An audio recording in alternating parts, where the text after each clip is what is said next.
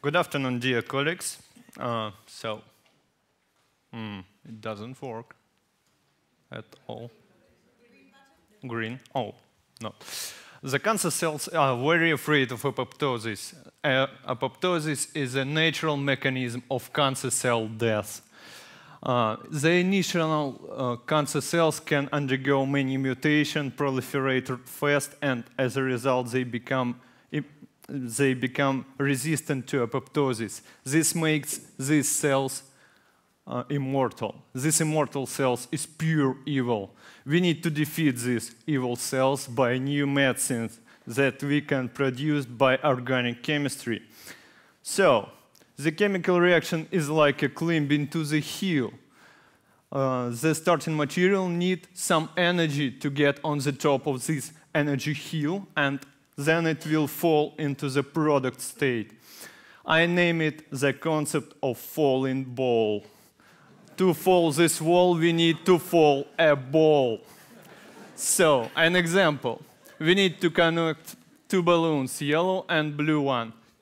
We found that we can translate some energy to molecules by polyphosphoric acid. Resulting molecule become high energetic and unstable. These unstable molecules react very rapidly with another molecules. As a result, we have a D-balloon molecule, yellow-blue. By this method, we have developed a new anti-cancer molecule. This molecule not killing, but healing cancer cells. Resulting cells become normal, non-malignant, like another cells in our bodies. Here you can see glioma cells treated by our compound.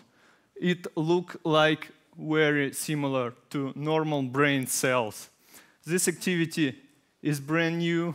Only 2 or 3 molecules in the world show this activity. So it's quite perspective to heal the cancer cells by these molecules.